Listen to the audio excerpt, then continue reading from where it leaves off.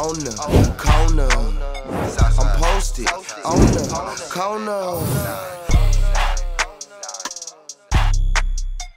You posted on the corner with yours truly, Incognito. And DJ Misses. DJ Misses, one thing I learned about life, it's all about assets over liabilities. And that's a fact, okay? Hey, man, earn your leisure. Period. Troy and Rashad is in the studio this morning. What's up? Yeah. What's up? Hey, man, y'all taking over the ATL for this Invest Festival. We appreciate y'all letting us take over. I mean, you're only first cousins at this point, y'all. The favorite first cousins, too. It's a fact. That's a fact. How did the Invest Fest come up? Oh, man, just looking at the landscape, it was a lot of people have business conferences and different things of that nature, but we wanted to see how we can be different and how we can add, a different level of experience. So festivals are something that, we all like festivals. Rolling Loud, Coachella, Made in America, it's real big. The festivals have become very, very big, but they're all based around music for the most part. Right. So he's like, how can we do a festival but based around business and finance? So it's like, all right, make it bigger than just a conference and, add festival feels to it. So it's like food truck experience, a vendor marketplace, musical performances, games, stuff like that, but then all tie it in with education. So have fireside chats about, cryptocurrency, panels about stocks, real estate, have keynote addresses, different things of that nature, but still have the fun, have the vibe. So that was the idea. That's how it came about last year. We decided to do it. We did it in Atlanta last year, and it was crazy. And it was so much buzz, so much momentum that, year 2, we said we had to go over and above what we did last year. So, yeah, that's what we did. 3X. So that's where we are now, Invest Fest. Yeah. And all those festivals you named, they all have something very similar, right? They're like transactional relationships. Yeah. And so we're big on that. Like there's transactional relationships versus transformative relationships. And so if I pay a ticket to go see somebody entertain me, that's great. It lasts for that time. And like hopefully if I like the artist, like I'll come back at another show. Right. Whereas what we kind of have now is a transformative relationship with the audience, right? They hear something that somebody says, whether it's Tyler Perry or Steve Harvey or Dan Cathy, like billionaires, Donahue Peoples, and that information can change their life forever, right? And so like that's completely different for our community because it's like, wait, I get to leave with something. Yeah, I'm leaving with something. And matter of fact, now I'm not only leaving, I'm leaving with something, but I get to go back to my family. True. And now they can be left with something, or I can go back to my community and change how that looks. Right. So just that inspiration, like that transformative relationship is completely different. That's dope. So how did you guys know that this was your purpose to educate our people? I started, my background's in education. So since I was 15, I've been working with kids. I was teaching for 13 years. And so, I mean, it's just something that came natural to me. I saw somebody post something the other day. It was like, find a thing that comes natural to you. Like you would do without even getting paid, and you do it well enough that people actually would pay you for it. That's your purpose. And so I've always been teaching. The financial literacy piece came in because as I was teaching, I realized like, hey, the stuff that we teaching really going to be applicable in the future. Like these kids, they don't even want to listen to it now. They're not going to apply it in the future. And so I had an opportunity to create a program. And as I was creating it, I'm like, look, we're going to pay these kids. The best thing that we can do is probably teach him about money. At the time, he was starting his financial advising career as my best friend. Like, yo, why don't you come in and teach? Like, this will be perfect. We're going to pay him. You could be the financial literacy person. And that's how it really started. It was like that. This is the purpose. This is the engine for it now. That's dope. So in y'all episode 30 of y'all podcast, y'all were talking about nonprofit organizations. And what is some quick advice that you could give to somebody out there that knows that is something that they want to do, but don't necessarily have the funds or know where to start? Yeah, that's crazy that you went back Shout out to Nicole Russell. You watched that episode? Yeah, I did. So you've been a loyal supporter for a while. For sure. Cleveland's finest. Give me some. Yeah, that's a good question. I feel like you should always start with education and find mentors in the space, and that's something that we're real big on, and that's something that we've actually done. Like we don't try to do everything ourselves, and we don't try to be experts in everything, but there's somebody that can help you along your journey. And I feel like in a nonprofit space, it's important to see what your mission is, what your purpose is, but then also build a team, because that's what people don't fully understand. Like the nonprofit, even though it's a nonprofit, it's still a business. Right. And you got to have the right legal structure. You got to have the accountants. You got to have, fundraising is very important in a nonprofit space. So it's like, you need to have mentorship on how to actually raise money, like grant writers. These are things that nobody really thinks about. Like, I just want to start a nonprofit for kids. All right, but what does that mean? How you gonna get money? How you gonna market it? How you gonna do all of these things? So that's why, like, you should definitely check that episode out if you're interested in that particular topic. But outside of that, you should educate yourself as much as possible, because it's one of these things. That's why we started the platform. It's like there's no education for it. Like, you can't go to school to start a nonprofit organization. You can't go to school to become an expert on Web 3.0. Like, these are things that you have to kind of figure out on your own. Right. So that's why we've created what we've created, with now it's an institution for people to learn about anything, whether it's from, you know, starting a nonprofit to starting a trucking company to starting a vending machine company. Like, you know, instead of just going out there and just winging it and making a ton of mistakes, now you can actually learn from people. So when I say mentorship, if you don't have a mentor, watch that episode. She'll be your mentor, because she actually already went through it. And there's an hour and a half of education that she actually has gone through herself, made mistakes herself, and then has provided education that you can actually sit down, listen to, and then apply. For sure. Rashad and Troy is here, posting on the corner with yours truly, Incognito and DJ Misses. Earn your leisure. Now, you guys come across a lot of new faces, day in, day out. Who are some relationships that have stuck with you, mentorship-wise, or, you know, just moving forward, that you'll find yourself calling or texting like, hey, bro, hey, sis, get some words of inspiration from along your journey? Yeah, I mean, everybody we come in contact with, we stay in contact with. That's kind of one of the things with us. Like, we're big on relationships, and so we always have positive relationships with all the people that, you know, we've interviewed. But I mean, you see us with us. Wall Street Trapper is a brother of ours. Ian Dunlap is a brother. MG the Mortgage Guy is a brother. But then I can call T.I. like if I had to have advice. He speaks to T.I. He speaks to T.I. every day. You know what I'm saying? Even like Steve Harvey is a mentor of ours at this point, right? We can talk to his team or talk to him if we really need be. So we're big on relationships, because we know there's, like we said, like there's some things that money can't buy, and there's rooms that money can't get you in, but relationships can. And so if it's the local entrepreneur or the person that's in stocks that's doing incredible things, we want to have relationships with them, because we may need to lean on them. We don't know everything about every topic, and we're very, very honest about that. But we're trying to learn, and we're willing to learn, right? We know that we need to learn. And so if they have a skill that we need, all right, let's lean on them. And so the phone's always open, especially like what he just said, like vending machines and logistics, a trucking company. Like, we didn't know everything about it, but we interviewed somebody who does, and now we have a resource. So we're huge on that. That's dope. So y'all working with Steve Harvey. Now, he Cleveland's finest for real. Yeah. That's a fact. That's a fact. That's a fact. So earlier you guys were talking about properties in Cleveland. Could you guys explain more about that? Yeah, for sure. So shout out to our Cleveland crew, Beyond Win. That's the episode that's out right now. Really dope real estate investor out of Cleveland. So, you know, when we were getting educated on Cleveland from a few different people in the space, we realized, you know, that there's a lot of opportunity in Cleveland, and they have like one of the biggest medical facilities in the world. Yep. The Cleveland Clinic, I think it's called, right? Yep. And it's still a town where, you, like I said, you can get a house for $100,000, $50,000. Like, you can't get that in New York or Atlanta or LA or any major market. So it was like when we got educated on it, it was opportunities out there. So yeah, I think we have a few homes in Cleveland, a few multifamily homes, and we're looking to get some more. And all the homes that we got, I believe they were all under like $75,000. So, you know, that's kind of crazy. Like I say now, in New York at least, like, you can't get a home for less than $500,000. Right. And that's not even probably that great of a home. Right. I've been seeing people post on TikTok. They live in hallways. Yeah. So that's something that people complain about a lot. Like, when they real estate and they're like, I can't buy a home, or I can't invest in this area because I don't have enough money. Right. Well, the world is big, and you're not limited to just where you live. So you can be an out-of-state investor. That we actually have an episode about how to be an out-of-state investor, how to have a property manager, how to manage a property when you're not actually there, how to fully vet something when you're not actually there, because there's opportunities outside of just your local area. So it's important not to, you know, sometimes we just get caught in geographically where we live. Like, just Atlanta is just it. But if you think Atlanta is oversaturated or you can't afford to buy in Atlanta, then look at other places. Look at the Midwest.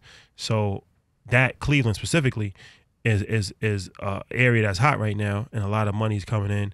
Milwaukee, Wisconsin. We just came from Milwaukee. That's another one where you can still buy homes for really, really cheap. And these are places that people might not really look at. Like, why would I want it? But Detroit was like that, and now Detroit is you getting priced out of Detroit, right? So it's like, you know, gentrification, different things happen in areas that you might not necessarily see value in until somebody else sees value in it. And then when they see value in it, now it's too late for you to see your value in it. Right. So these are all things that, you know, you can still kind of get ahead of the curve. Dope. Congratulations on the Sold Out Invest Festival, second annual here in Atlanta, by the way. Appreciate the it. itinerary is deep. Child. It is there. Okay. Is there anybody that you wanted on there that couldn't make it? And then how strategic was this itinerary? Yeah. Very strategic, because you got to have the right people on the right panels and at the right time. And, you know, some people might not be able to make one day, so it's extremely strategic. But as far as the question of who I want to answer this politically correct. There's some people that this year is over with, right? But there's some people that there's going to be Invest Fest every single year. And there's people that have to hit the Invest Fest stage at some point in time. So when you look at a Rihanna, when you look at a LeBron James, when you look at a Jay-Z, when you look at a Elon Musk, when you look at a Jeff Bezos, these are very important people. Kanye West. Yes, sir. Yeah, you know, you never know what could happen. It's coming. I like that. So I do want to tuned ask, how important do you guys think getting higher education is to run a business? Because I know most people think like, oh, I need to go to college, I need to get a business degree, I need to do this and do that. Do you guys truly and honestly think that that is a need? I'm coming from an educational background, Yeah. and I can speak for myself, right? Mm-hmm. Having the education helps. As far as what I'm doing now, it doesn't really apply. Okay. And so that's why it's important to have mentorship. It's important to surround yourself with a network of people who have intelligence, who know things that you don't. And so that's what we've kind of done. Like, he was always an entrepreneur. So I get to lean on him a little bit more. I get to see how he structures business. I get to see how he conducts himself. I get to see how he walks around people. I remember, this is crazy, I remember when he was starting his career, and I would give him referrals, and people would come to me and they're like, oh my gosh, this guy is amazing. And then one day he came to my house. I'm like, yo, you don't have to wear the suit at my crib, bro. He was like, nah, this is business attire, but I understood why he did it. Yeah. And so education is important because I was able to, I didn't have to rely on my entrepreneurial journey because I had the education. I was teaching. And so there wasn't that stress, right? It wasn't like I have to make this business work or I'm not going to be able to feed my family. And so education played a role in that sense where it was like, all right, well, I could do this right now and I could build, like I said, like that 3:30 to 12 a.m., what are we doing? Like, I was able to build during those times. So it's important. As far as like, is it the determining factor of whether you're going to be successful? I don't think that's true anymore. I think that was the vision that people put in our minds. Right. Like my parents were like, yo, you have to go to college, and you got to graduate. And then I found out I had to get my master's, and then I found out I was down $100,000 in debt, and that was a different feeling. Right. And I was like, well, who explains to me how to get out of this? Right. And so those are things you got to learn. So I always encourage people, you know, it's not the end all be all, but it does help. For sure. Earn Your Leisure's here, post on the corner with yours truly, Incognito, DJ Misses. Let's talk about the brand in the beginning. You have assets over liabilities and you have Earn Your Leisure. Was it that from day one? It was Earn Your Leisure, and then assets over liabilities came when we was trying to make merch. So, you know, we was coming up with different ideas, different slogans, and I had the idea of assets over liabilities, but specifically how it's designed there with the line coming across and then over. I think that like overemphasized like assets over liabilities. So just kind of going back and forth with our other partner and like kind of like, this is how it should be. This is how da-da-da-da. And I just felt like that was a good slogan. I didn't even know that was a popular slogan in accounting, which I found out later on. But felt like that just summarized everything that we represented. So we put that on merch. And then that just started going crazy. And then that just became synonymous with us and just became a cultural phenomenon within itself. We actually have a show called Assets Over Liabilities on Revolt. But yeah, you see people all the time like talking about assets over liabilities and you should have an asset and not a liability, like doing different plays on it. So assets over liabilities has become like a brand within itself. So it wasn't something that we thought about originally. It was just kind of like just to have a slogan to put on merch.